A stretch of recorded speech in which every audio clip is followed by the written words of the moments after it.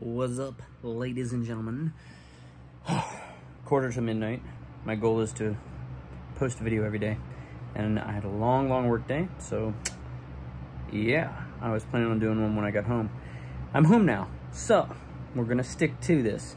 I was trying to think, what do I want to go ahead and talk about? Well, there's a bunch of different things I'd like to, but due to time tonight, I think we're gonna touch on something that I'm seeing a lot at work. I work retail, and basically wanted to encourage people. I heard I think his name's Destin with Smarter Every Day, or Dustin, and I heard this phrase from him. He got it from, he said, from someone else, but it's the phrase, the idea of giving each other political grace and having that with one another, especially with everything going on right now. I think that this time within our country, within our nation, more than ever before, potentially, at least during any of our lifetimes, to be able to go ahead and have political grace, and to really show people, hey, you know, like, it's all right to disagree. Like, I disagree on quite a few things with other people, with other friends or family members, but that doesn't mean I choose to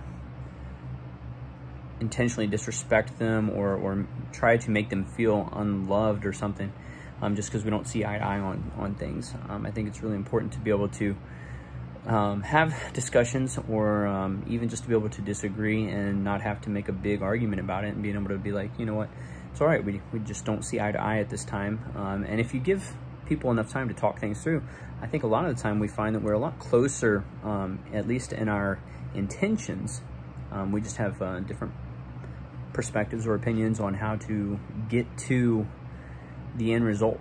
And I think we see that a lot throughout our country. I think with all the craziness going on between this year, I mean, just everything from the COVID stuff to the peaceful protesting versus the rioting versus, you know, what do we do about police reform? And I think it's a lot going on.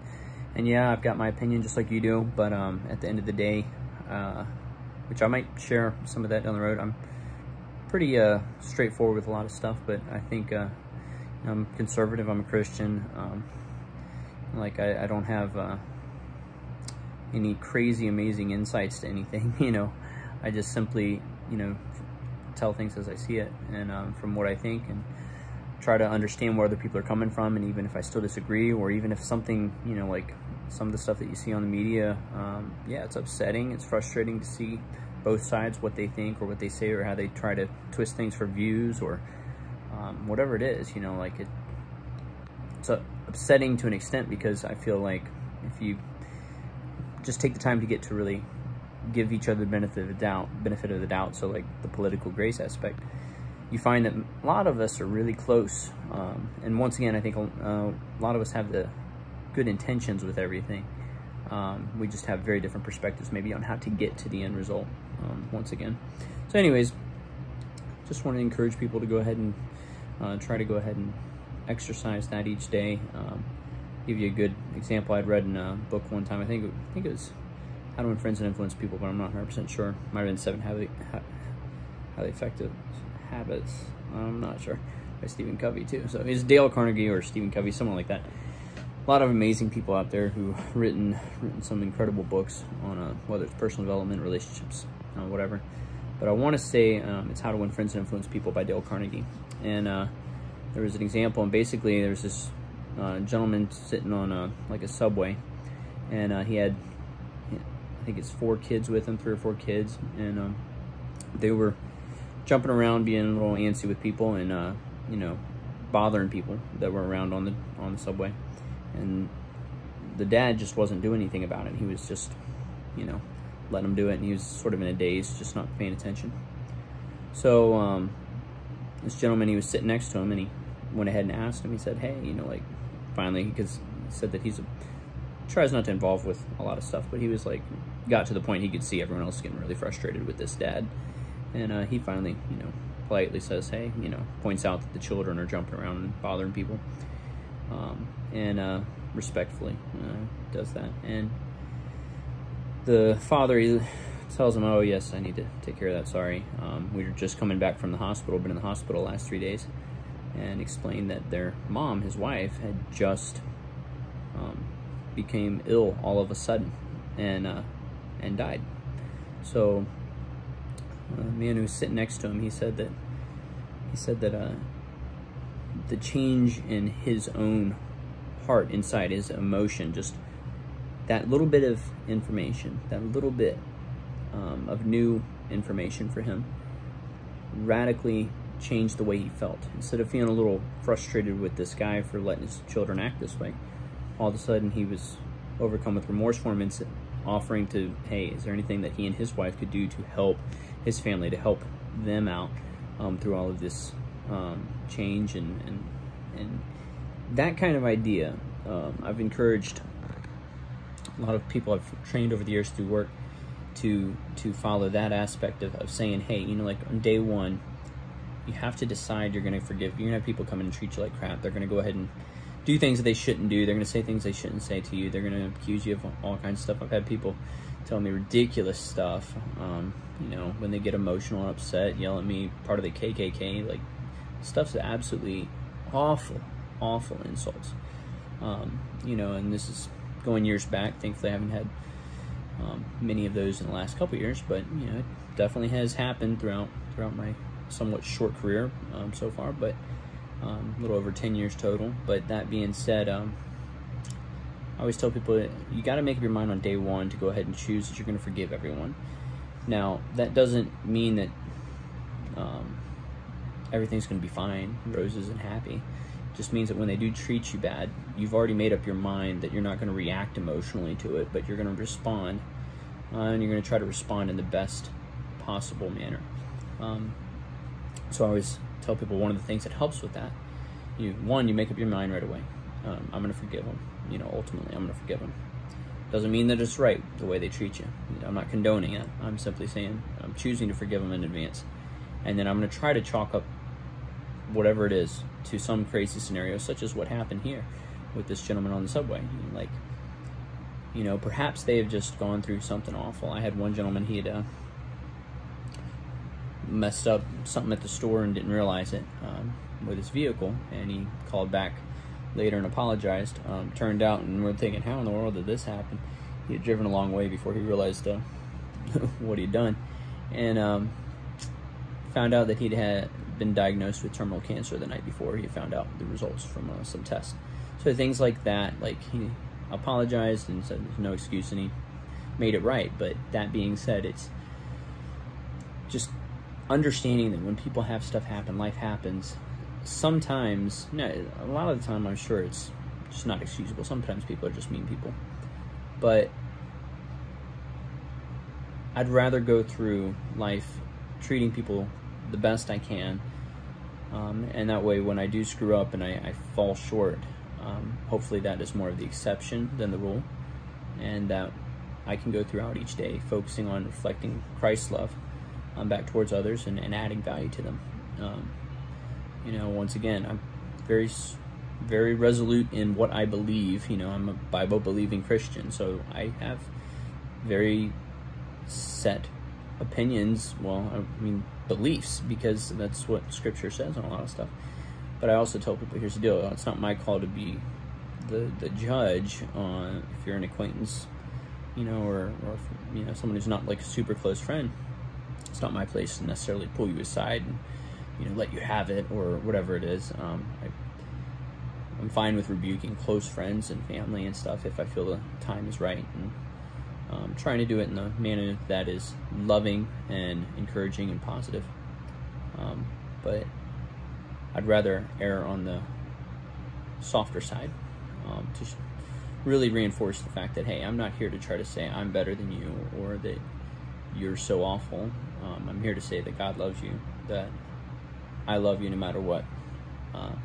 And while I don't necessarily agree with some decisions you might be making or have made, or considering making, that doesn't change whether or not I'm going to love you. You know, people like to ask me that a lot about my children when they grow up. You know, what if they grow up and they decide to engage in homosexuality, for example? I don't know why this is a regular question. And I always tell everyone, here's the deal. I don't know until I'm in that situation, obviously, but I've, you know, because people ask, I've thought about it, and I mean, the immediate reaction is looking at it and saying, my immediate response every time is, doesn't change my love for them at all. Just because they struggle with something that I don't struggle with and never have, you know, like, it doesn't change the fact that I still love them with all of my heart. They're my own flesh and blood. They are my children, and I will always love them.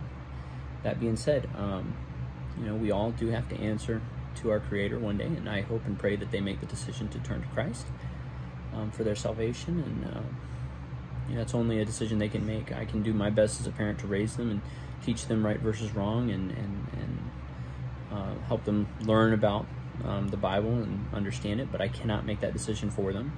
I cannot pressure them into making that decision. It is a decision to choose to accept the free gift of salvation through Jesus Christ is literally something they have to decide on their own. And I hope and pray that is their decision one day. They might make it, they might not. And at the end of the day, that's the most important thing, you know, I believe in life, but that's up to them.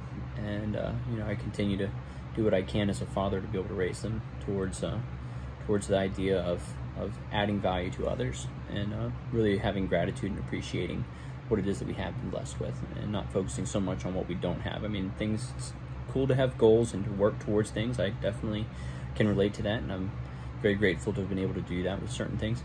But at the end of the day, being able to understand the difference between you know, being content and recognizing, having that gratitude is huge. So I'm going off on a long rabbit trail, several of them. Coming back to this idea of political grace to end it up is a lot of this stuff is all encompassing, so it touches each other. In my humble opinion, that's just the way I see it. And it's hard to talk about one thing without connecting it to another. But I really do believe that if you go out, I think it was Zig Ziglar talked about this when he said, if you go out looking for friends, you'll find that they're scarce. If you go out in the world looking for friends, you'll find that they're scarce. But if you go out seeking to be a friend, you'll find that they're plentiful. And I very, very lucky with that. And I'm always told every day that by customers, people I haven't met, that my attitude is something they really appreciate. And they're always asking, like, are you always like this? You know, the first time that they meet me, I tell them, well, I try my best, you know, and I'm very grateful. I think gratitude makes a big difference. So hope everyone's doing all right. Sorry if I rambled a lot, but these are just my thoughts today. I wanted to share them with you. Stick to the plan. And if you haven't done a gratitude journal before, I highly recommend that.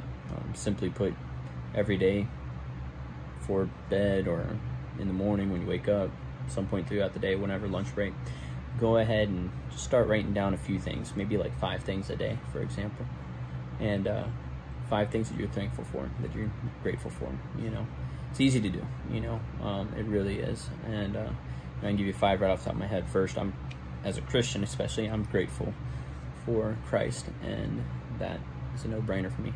I'm grateful, and to follow that idea, I'm grateful for having a job, for example, especially through all of this stuff that's happened. I have not had to suffer financially through all of that a whole lot. One of my businesses has, but that's fine. It'll all work out in the end. But I've had a job. My primary job has been great through all of it.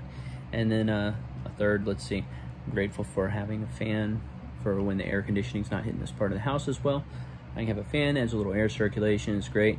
Grateful for the electricity, like you can go right down all this stuff. I'm grateful for having the freedoms that we have here in the United States, you know, like being able to have freedom of speech. I'm grateful for the people who are out there peacefully protesting, trying to raise awareness about something that is an issue in our country with having some rough edges with law enforcement. You know, like we're never going to have a perfect group of law enforcement officers because they're made up of people.